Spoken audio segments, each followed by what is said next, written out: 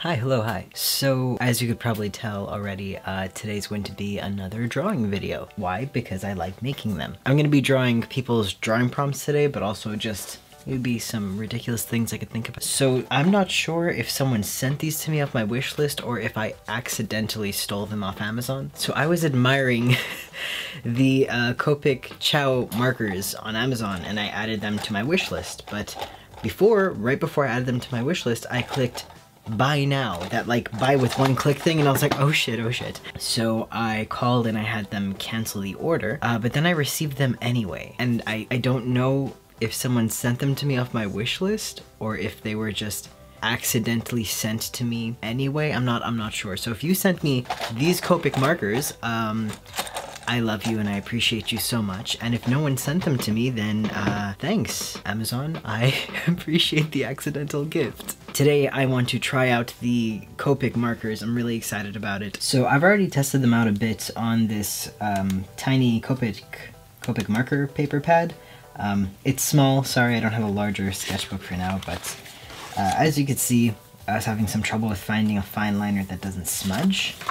So I tried not using any liner, but then it's nice, it's soft, but sometimes I like to have that like hard edge, you know? Again, it's like you can't tell once I fix it up, but I had to like go over those lines and it just made everything very bulky and I lost a lot of the detail I liked. Here too, I went over the lines after I shaded. Listen, don't ask. Sometimes I draw weird shit. These are my ants, this is me, but again, there's that smudging happening. I'm not too satisfied with the detail in the face because I had to go over with liquid paper and try and correct it and not touch any of the lines once I'm putting in the color, so it's a bit hard. So I'm going to try different fine liners. I hope they're not all dried up, but so far I did like a small test and there weren't any issues with smudging, so we're gonna try that. I'm going to use this paper because even though it says that the Copic paper is leak proof, it always goes through the page. So I always joke with my friends that I'm actually a moth. I have a lamp tattooed to my leg, and it's because I really like light. I'm actually afraid of the dark. And like for a lot of reasons, I relate to moths. Sometimes people call them butterflies. In French, they're called night butterflies, papillons de nuit. And something about that is a little a little like I'm a moth, but people are calling me a butterfly. Part of it is just like for the memes. Part of it is because they're fuzzy and cute. Anyway, so I'm going to draw myself as a moth. And my middle name is Matthew, but for all you know, it could be Mothew. Moth is short for Mothew. Anyway, let's do this.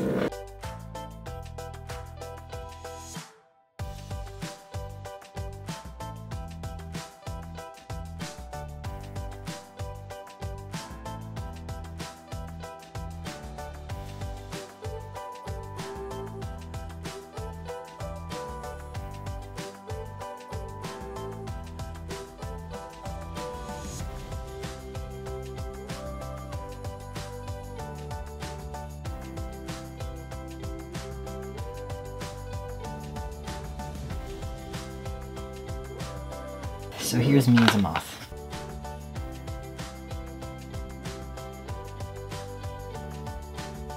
I try to clean up as I go because like one of my drawing pet peeves is when my hand smudges the graphite and then the whole page gets dirty and you have to keep erasing, so I'm trying to keep my hand clean and keep the page clean. I don't know how I dried up this pen so quickly. He's not just a moth man, he's the moth who can.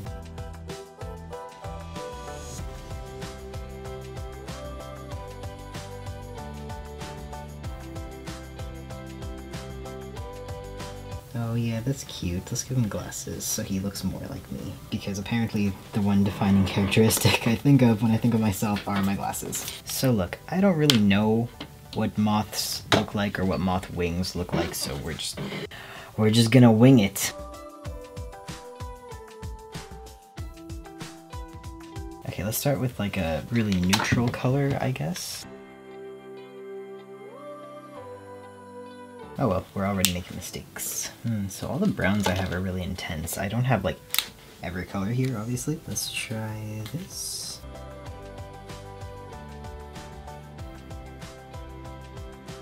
Probably should have started with gray then, rather than starting with colors. Okay, let's just do something weird then. Let's go in with this.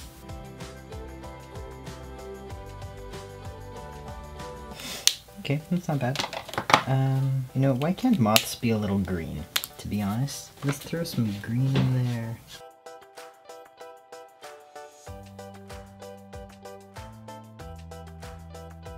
Ooh, so alcohol markers are interesting because when you apply the color, it doesn't look the same as like it's almost like a chemical reaction. Maybe that's exactly what it is and I'm just like late to the game. I didn't get the memo on time. But yeah, it looks like a chemical reaction. I like that. Like you could actually, it looks like you could lighten something by coloring over it with a different color. And it almost looks like what happens when you get bleach on a shirt, you know?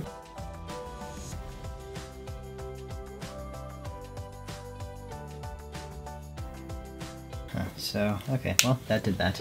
Okay, let me test my theory about the chemical reaction thing. Let me see if I put this really light color on the outside. Yeah, see? It lightens it. Interesting, so it's a little more forgiving than you would think if you're used to using just like regular markers. It does make a bit of a like wet line where the dark meets the light when you do that, almost if like the dark is like bleeding away. Not quite sure if that makes sense, but it's still cool. Still super cool that it does that. Listen, moths aren't exactly fun colors. I don't know if you've ever seen one, so sorry for all the really bland colors happening here.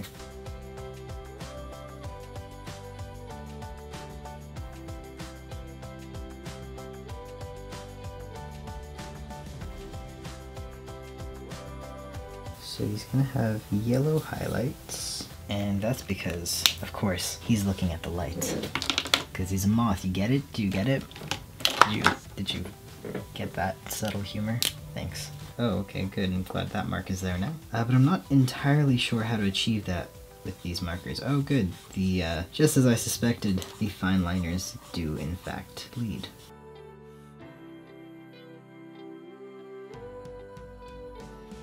Okay, so you can layer the colors to darken, which is cool. I'm glad it does that. And I guess we'll do our really light green. I feel like we need some green because of the green we put into the wings. Let's see if I could calm down some of that green.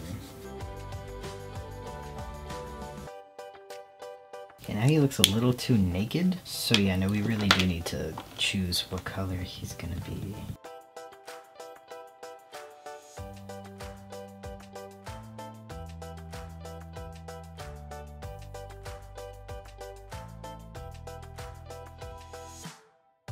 It is missing something.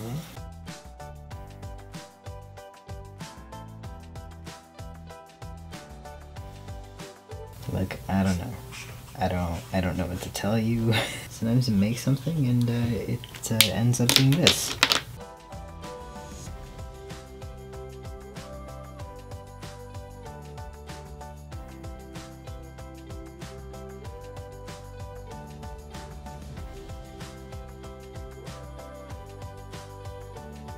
Cool, so this is Matthew Ansuini. I assure you that any similarities in the name are strictly coincidental. This is definitely not my Fursona. That would be weird. So yeah, this is this. It's that now. Moving on. Next, I want to draw a motivational lizard. The reason being that the other day I was looking at pictures of lizards because I do things like that sometimes. But I was looking at pictures of iguanas specifically, and I noticed that a lot of the time they look like they're screaming. And I was wondering, like, what would they say if they were screaming? Like, what would they be yelling? And I thought it would be fun to imagine that they're just yelling positive affirmations. So that made me really want to draw a motivational lizard. So that's what I'm gonna do.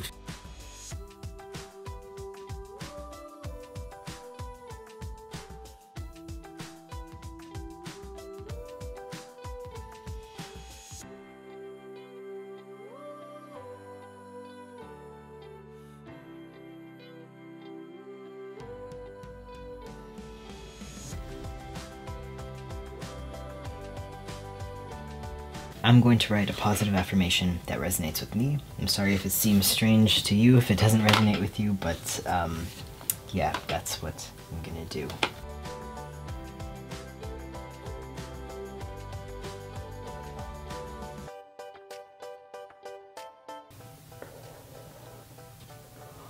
Not exactly sure what color lizards are, but we're gonna go with green.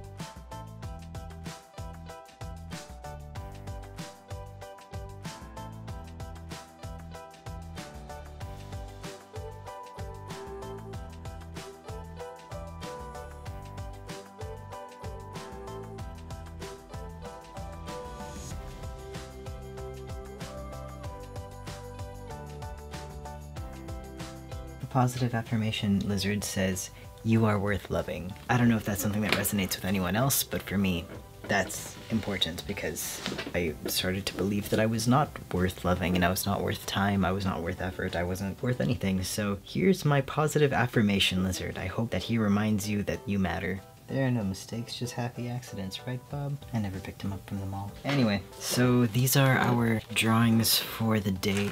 We have Matthew Ansuini, and then we have our inspirational lizard yelling positive affirmations at you when you feel bad. Anyway, that's it for today's video. I hope you enjoyed it. It was fun getting to experiment with the Copic markers. They're incredible. Super expensive, but if you could afford them, or if Amazon sends them to you by accident, or maybe a mystery gift giver sends them to you as a gift, then they're definitely worth it. These are really fun to work with. They blend really well. There's a very small learning curve, but it's definitely worth it for the results. They're fun to work with. They're not really like any other medium I've used before. So yeah, that's it. Thank you so much for watching. I really appreciate it. Feel free to leave your drawing prompts in the comment section. I love seeing them and I love drawing them. And that's all. Thank you so much for watching. I hope you have a great day and a great week, and you take care of yourselves. Alright, thanks. Bye.